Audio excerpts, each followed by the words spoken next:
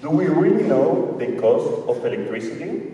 And I'm not talking here about the monetary cost, but the real cost we are paying for electricity. For answering that question, we first need to understand how electricity is generated. Electricity is generated out of different energy sources. And these energy sources can be grouped in different ways. But the most typical one is to group them out of renewable and non-renewable energy. Let's start with the non-renewable energy. Here we have the oil, the coal, and the natural gas. And actually, 2/3 of the electricity around the world is generated out of these energy sources. Why? Because they are abundant, because they are cheap, and because they can be used anywhere. But the problem with these kind of sources is that they generate a lot of pollution. This photo is from Ventanas, Chile, the country where I come from. And on the photo you can see a coal power plant. This coal power plant generates so much pollution that some days the kids are not allowed to go to school, people is not allowed to go out of the houses, and it actually has one of the highest deadly rates of the country. But this pollution doesn't only stay on these communities, it goes to the atmosphere in form of CO2. And according to the scientific community, this is one of the main reasons for climate change. I think I don't really need to dig a lot into climate change, but one of the main problems is that our planet is getting hotter and hotter every year. And I'm pretty sure you must know this photo. This is Hurricane Harvey here in Houston, 2017. Of course, we don't want that this kind of climate disaster happen again. But if we don't stop climate change, it's expected of this climate disaster to be even worse. The good news here is that the world agreed that we have to reduce the pollution and we have to stop climate change. That's why in 2015, almost all the countries around the world signed the Paris Agreement, where they agreed to reduce the pollution they are generating. And this, on the energy sector, is called the clean energy transition.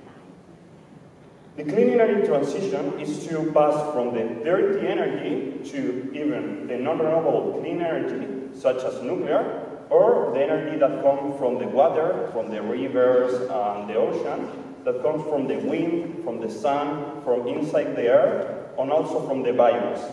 Not going to talk about all of these energy sources, but let's make an example with solar energy. Solar energy is great. Of course, it makes a lot of sense to use the energy that comes from the sun every day. Okay, so let's build more solar panels. Yeah, it's not that easy. One of the main challenges the energy transition has is that energy cannot be stored. So every time you go to your room and you turn on the light, that light is generated in the exactly same moment in some power generation plant, usually close to your house. So if we really want to have this clean energy transition, we need innovation in all the sectors, and we need all the sectors to work together. And I'm here to talk about a really nice and fancy innovation I'm working in the biomass sector, which is to collect cow poop and burn cow poop. Yeah, exactly. We are collecting cow poop and we are burning cow poop.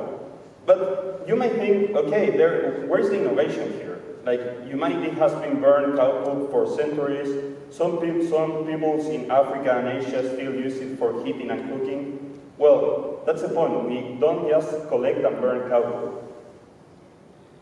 At the beginning, we collect the cow poop. That part is totally true. But we have a process, a unique process, where we take away all the inorganic components that make inefficient and generate a lot of pollution when you burn cow manure, and we stay only with the organic components.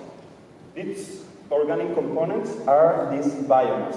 This biomass free of any odors, bacteria, pathogens, a clean cow poop at the end.